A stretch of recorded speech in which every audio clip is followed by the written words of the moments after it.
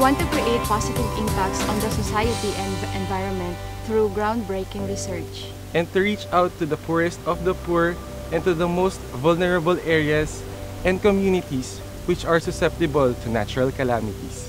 Impacts of which affects the lives of our stakeholders, such as farmers, fishermen, and indigenous people. Dati po kami pong mga opisyal na talagang hirap din po kaming magpalikas sa mga kabarangay po namin. Sa ngayon po, nagkaroon po yung water system na yan. Hindi na po kami kailangan gumawa pa ng istorya para sila ay lumikas. Sinasabi po namin na pagka tumunog na po yan, kailangan na isip na po nila yung mga pamilya nila. Kusa na po silang pumunta sa evacuation center.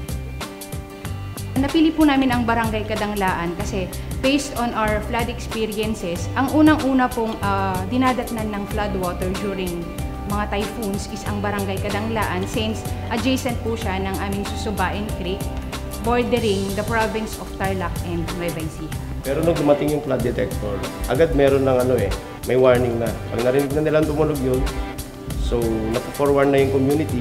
Second is the data na automatically pumapasok sa mga cellphone ng local government units, especially dun sa DRRMO nila, sa kapitan, sa kagawad, sa mayor, at sa provincial office. So from our side, nalalaman na namin yung nangyayari sa barangay through that text message. Aside from the development of the flood detector system, we also conduct a climate modeling wherein rainfall and temperature were simulated from the year 1900s up to the present. In addition, we also consider the tracking of tropical cyclones that enters the Philippine area of responsibility from 1950s up to the present. And lastly, we provide communities with the science-based policies, solutions, and strategies. Kagaya nito, yung previous typhoon natin si Lando. Inundated daw ang province, buong probinsya ng Tarlac. And we suffered around 2 billion, estimated 2 billion pesos in damages. At 80% po nito is from the agriculture sector.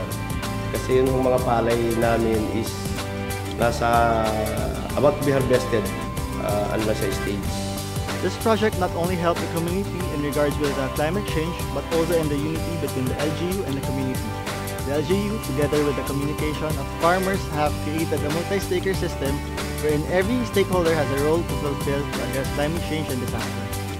Kami ang Junior Research Scientist ng Environmental and Climate Change Research Institute at naniniwala kami na ang pagbabago ay nagsisimula sa sarili.